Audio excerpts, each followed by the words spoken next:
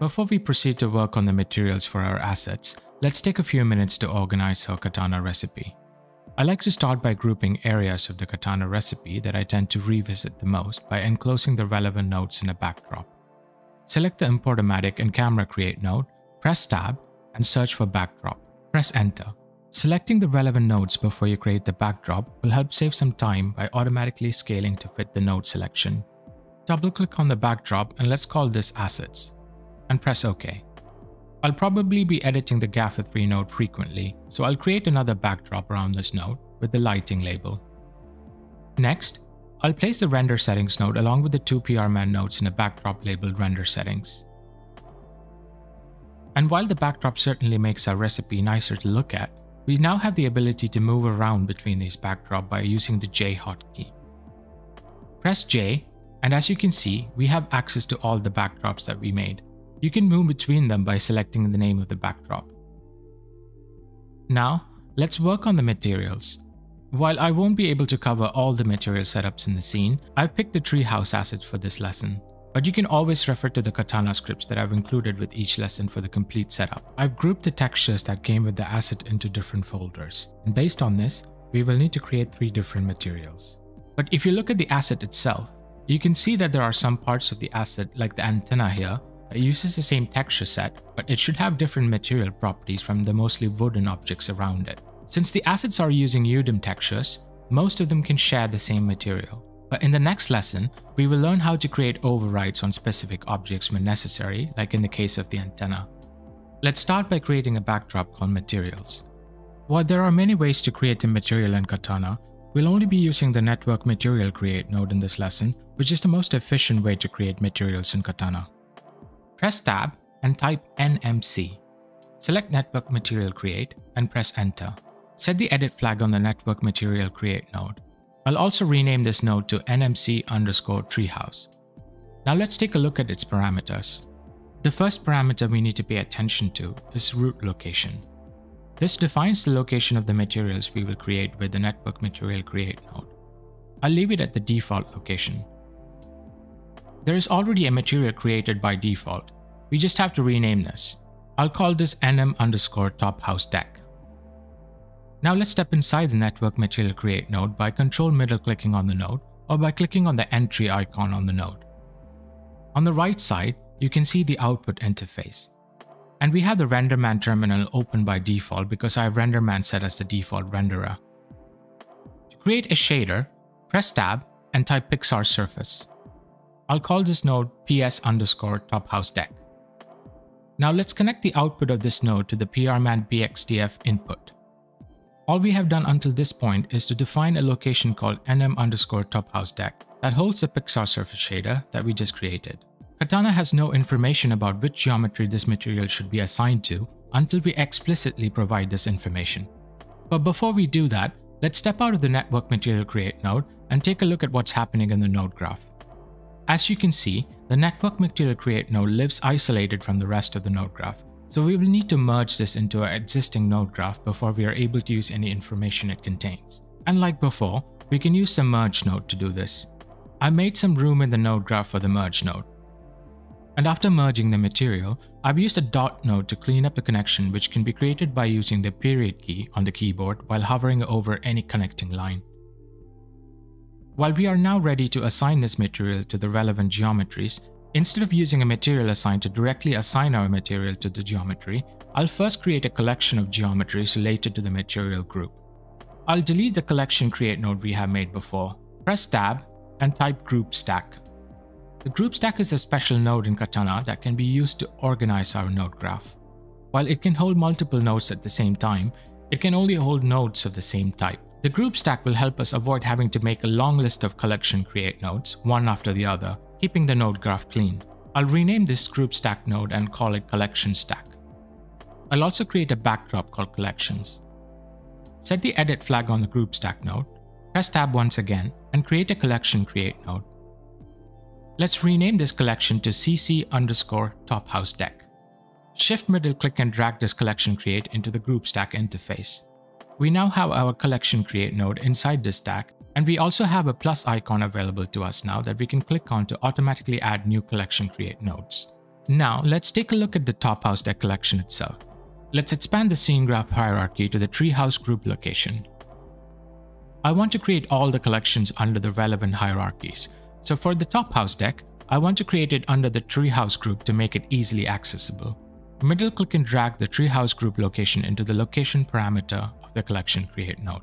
In the name parameter, I'll call this cc_treehouse deck. If we set the view flag on the collection stack, you can see that the new collection has been added to the location we specified here. All we need to do at this point is to assign the relevant geometry locations to the treehouse deck collection. The top house deck texture set is made up of several different geometry locations. I'll expand the top house group to show all the child locations under it, and I will control click on all geometry locations to select them at the same time. Click on Add Statements, append scene graph selection. And as you can see, the relative locations are automatically added to the collection. Now we are ready to assign the collection to the treehouse deck material. I'll once again make some room in the node graph for the material assignment. And once again, create a group stack node, which will become our material assigned stack. I'll call this material assigned stack. Create a backdrop and call this material assign. Set the edit flag on the material assigned stack and press tab and create a material assigned node. I'll call this MA_top house deck. Shift middle click and drag the material assigned node into the group stack interface. Expand the collections group in the scene graph and middle click and drag the top house deck location into the add statements widget on the material assigned node. All that's left to do here is to assign the material itself.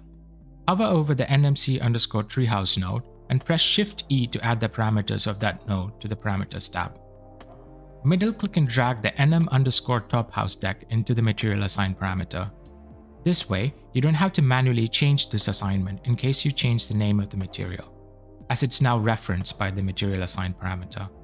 Now we are ready to work on the shader itself. Let's launch a live render.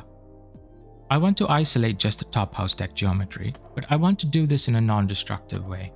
In the live render updates column, I'll shift left click on the assets, cam, light, materials, and integrators column in order for the live render to track changes to these locations.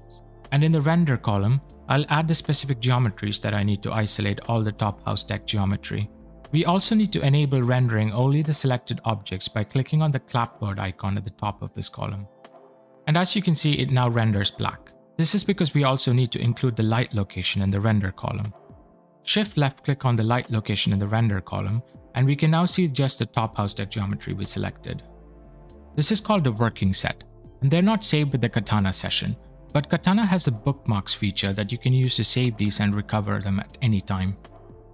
Now let's start working on the shader itself. Step inside the Network Material Create node and expand the Diffuse tab on the Pixar surface node.